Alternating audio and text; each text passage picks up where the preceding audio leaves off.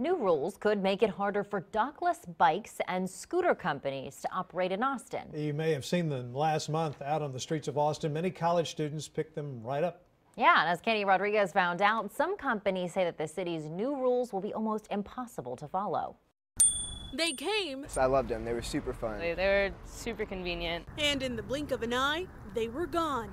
I was really sad. And these dockless devices could be making a comeback as early as next week. But there are some rules that must be followed before they're allowed back on the streets. This isn't just about scooters, right? This is about the future of transportation.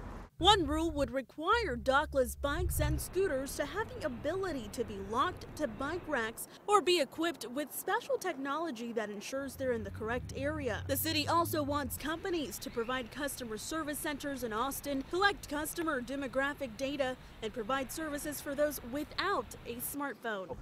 Throughout the rules, I think there's a lot of stuff that we agree with. There's some things from a technology perspective that we'd absolutely change. And some companies like Bird say some of the rules will be difficult to implement. But they, along with Austin-based dockless scooter company GOAT, owner Michael Schramm, say they're looking forward to working with the city. I think at the end of the day, this is really going to be a lot of involvement with the city. I fully expect these rules to change, but this is a collaborative effort.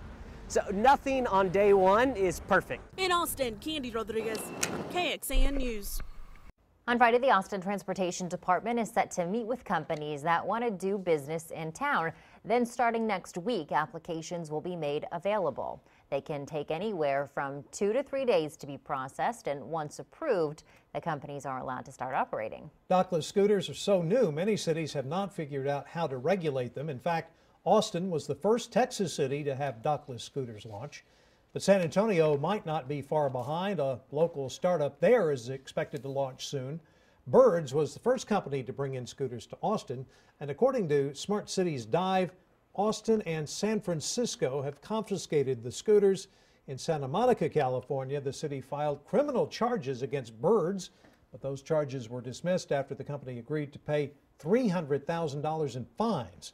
We found that in Dallas, scooters have been banned from the public right-of-way for 12 years. That's because the Dallas City Council worried they would cause accidents.